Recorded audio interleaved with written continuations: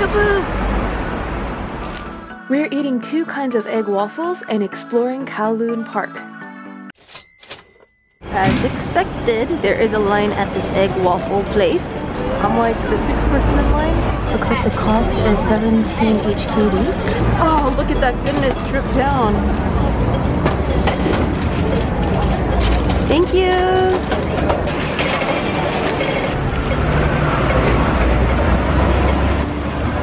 Oh, so crispy! Oh, look at how perfect it is. It is not greasy, oily, not at all. Oh, if you touch it, it's smooth. Wow. Did you know that egg waffle and bubble wrap are long-distant cousins? Before my battery dies out, let's have a bite. I thought the inside would contain some sort of like custard, but no, it is plain. I would say the texture is louder than the flavor. But it's still enjoyable.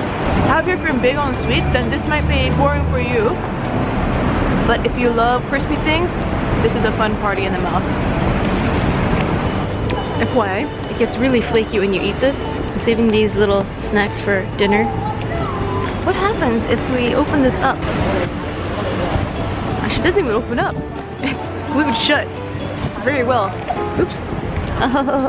Oh no, one of the babies fell down.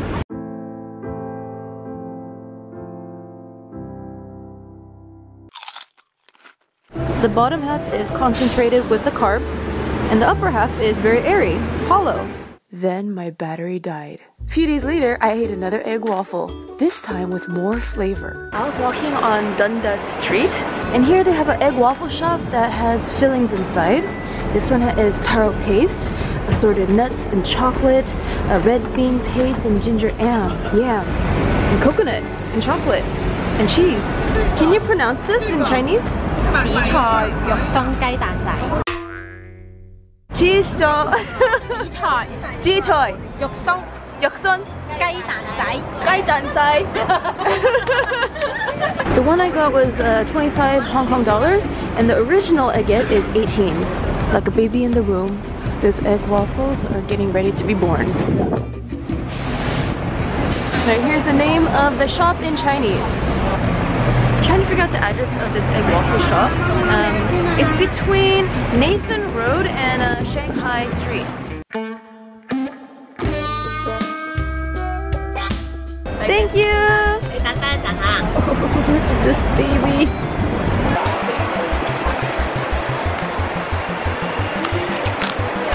Oh, so crunchy.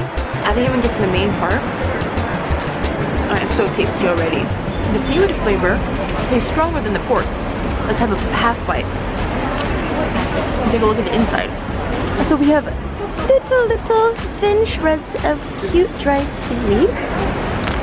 But maybe each little component has a different amount of filling. Let's bite into another bubble to find out. Actually, that one has even less filling. That one's powerful. And I see some white sesame seeds in that. As a bonus, the crumbs you can save for later. And they make tasty decorations. The pieces of seaweed inside, it makes it slightly salty, but only for like a nanosecond. Wherever you go around the world, you can't avoid McDonald's, aka the sagging boobs. We're going to be walking through Kowloon Park. Kindly, we have a map of the park. You see there's a lot of paths. Let's have a goal here. Something to work toward. The birds. To go to the aviary, we turn right. We have senior citizens playing some games in the corner. Red-tailed cockatoo. Take a look at his beak. Wow, it looks like he has 2 beaks. The male has the top beak going upwards and the female is straight. So the bird here, let's look closely, upper beak is straight, so it's a female. Meow, meow. In one aspect, I'm not a huge fan of, putting birds into cages because they want to fly, they want to be free. However, at the same time, it is a city and it's nice to bring nature here for people to enjoy and to people to be reminded of living things other than human beings. And especially children who grow up in the city, they're exposed to different kinds of creatures. So it sparks curiosity for them to explore more and to learn more about the world. Pros and cons to every situation. Seeing animals in pictures versus seeing them in real life is a different experience. Just like seeing photos of Bali and actually going there, you normally don't look up pictures of bugs in Bali, but when you go to Bali, well, you might experience geckos pooping at a restaurant.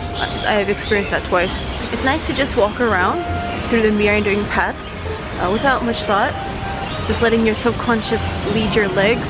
The trees are quite tall, maybe like 50 feet, so they cover most views of the buildings. You still get to see the hats of the buildings, but eye level is just greenery. Selfie zone! Right when you take one of the exits out of this park, back to the city life. That pharmacy signage looks more like a karaoke bar. Alright, let's do a little workout for the thighs.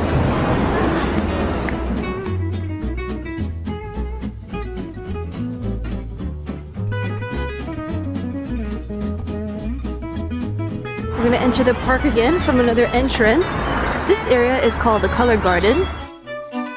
The fencing here reminds me of some coconuts I encountered in Vietnam. One of my hobbies is looking closely at tree trunks and just admiring their texture. If we deep fry it, it'll be crispy. Aha, a maze garden. The shorter you are, it'll be more fun to go through this maze. I mean, if you're short, you can't see over the bushes, so it'll be more challenging. But the taller you are, you could, you know, predict ahead where is the dead end. It's probably a lot of fun for her. There's no dead end in this maze garden. You just keep walking and walking. Not much thinking involved. Just a very chill stroll. Is this an exit? Oh, it looks to be some sort of pigeon garden. Dead grass and pigeons, but there's something charming about this dead grass. It almost looks like leaves. Actually, it is leaves.